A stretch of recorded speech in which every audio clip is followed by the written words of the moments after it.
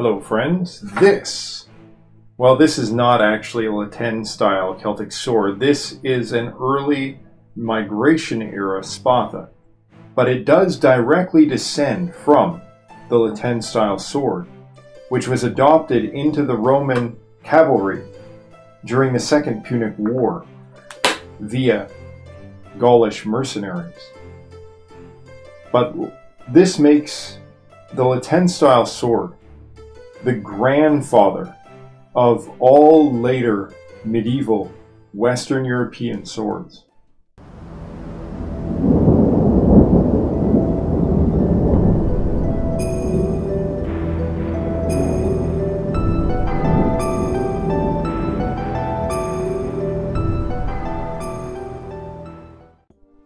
Now, what do we mean when we say La Tène? La Tène is a place in Switzerland, and this place became associated with the identified artistic style that is what we now call La Tène. And, you know, generally it's associated with the Celts, and it was certainly generated by them, but it's not necessarily exclusive to them. So although it's centered in Gaul and sort of spread out from Gaul, it went sort of wherever the Celts went, but it was also adopted by some Germanic peoples. Now, when we're talking about the swords, there is a distinction to be made. There is really three periods of La Tène that are important to us. So there is the first period, where the swords are sort of shorter and very pointed, and they're more like the Roman gladius. And it's during this time period that the Roman gladius was adopted by the Romans and mainly influenced or derived from the designs that they encountered when they were fighting Celts. There is a stage 2 where the sword blades are still tapering slightly towards a point, but they're getting longer, they're getting less pointed. And then there's a stage 3, late La Tène, and by this period the points are not very pointed at all, and the swords are quite long, some of them very long, some of them as long as European medieval longswords. So you're seeing 36 inches in the blade in some of these examples. Rare examples, but they exist. And it's thought that this transition might reflect a transition in fighting styles. So of course you're going to need a different kind of weapon if you're fighting differently. Now, it's interesting that they would transition from cut and thrust to purely slashing, but it may relate to cavalry. And that is, we have a lot of Gallic noblemen becoming very associated with cavalry, right? And we see this in the Gallic Wars of Julius Caesar. And so a long sword that you can use effectively from cavalry is likely one possible reason for the switch. And we see that the Spatha, used by the Roman cavalry first and later with infantry, developed from exactly this kind of sword used by the Celtic mercenaries in the Second Punic War, because the Roman military didn't have a very good sword to use from horseback at that time. So every region was a little bit different. So in Ireland, for instance, and in Britain, the swords seem to have been relatively shorter. And the reason for this, I think, is because we don't see that switch in combat style. So in Britain and Ireland, they're still using chariots primarily. They're not really using direct horseback riding in the majority of cases. Now, obviously, there is light cavalry there, but it's not quite as developed to the level that it was in Gaul. They're still relying a lot on chariot use, and so the fighting from chariot is a lot different than the fighting from horseback, and so the swords reflect this, perhaps. But we also know from Roman sources that these large swords were not simply used from horseback. The infantry were definitely using them as well. And in every case, what they record is a style of fighting where the soldier raises their hand above their head and brings the sword down with their full force. And so this is a fighting style that is very brutal. They repeat often that it's as if they were trying to cut every piece of their enemy apart, right? So they are giving it with everything they've got, right? They are just hacking and slashing away. And this leads us to the other charge that the Romans lay on these swords. And they say that these swords would bend on the first strike, and that they would then have to bend them over the knee to straighten them again so that they could keep fighting effectively. Is there any truth to this? Well, maybe. And that reason lies in the fact that they were primarily iron. There is some examples where the edge was steel, but the vast majority of them were iron, and the vast majority of them also were not necessarily quenched iron either. So they were not water quenched or oil quenched. And so they were relatively soft, relatively flexible. This has advantages and disadvantages. And it's thought that they intentionally made them flexible so that they wouldn't break as easily. Because if you have a long iron blade, and the whole thing is very hard, it can snap on you. And that's definitely not what you want in battle. It's better to have a slightly bent sword than it is to have a broken sword. But we know that the smiths were extremely proficient, and they were experimenting with many different techniques that we would later associate with different cultures. So they are doing folding, and this is a technique generally associated with the Japanese forging of katanas. But the Celts were doing it as early as 400 BC. This helps to even out the material that you're working with, works out slag and other inclusions in the iron. And so it does produce a better iron. They were also doing welding techniques, so layered welding. And they were doing this, taking different layers of different metals and layering them together and welding them together to create one solid piece.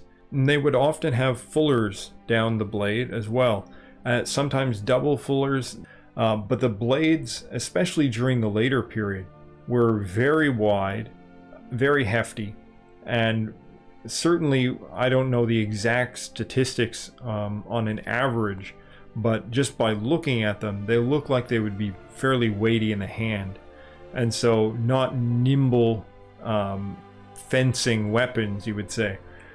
But this is because they were using them together with a shield, of course. And so there is no idea that you would be trading blows back and forth with a sword. You would be striking with a sword, you would be defending yourself with your shield. And the scabbards were also often elaborately decorated, and they use like kind of floral motifs or vegetal motifs, as they say. So they look like vines going around the scabbard. And many of them are very beautiful. And it's unfortunate that most of the scabbards that we have are also made of iron. But because we often find them in the sword in the scabbard, if it's deposited in water, deposited in peat bogs or something like this, where we find them preserved, oftentimes the sword has become fused with the scabbard. And so it's very hard to get them apart or to examine the blade inside, because it's been made inseparable from the sheath without destroying the entire thing. But one of the features that we see on these scabbards is also this double dragon motif. Now, we don't see this example in any of the surviving Irish swords, but there are some interesting mythological parallels that perhaps I won't get into in detail here, but they certainly exist. There's various different figures that are said to take serpents or snakes or worms in both hands. And I guess we can transition from that observation to the pummels.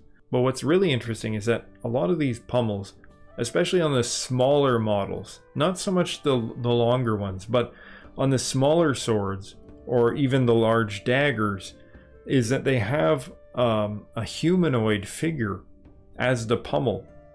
Now, it's possible that this is supposed to represent the spirit of the weapon.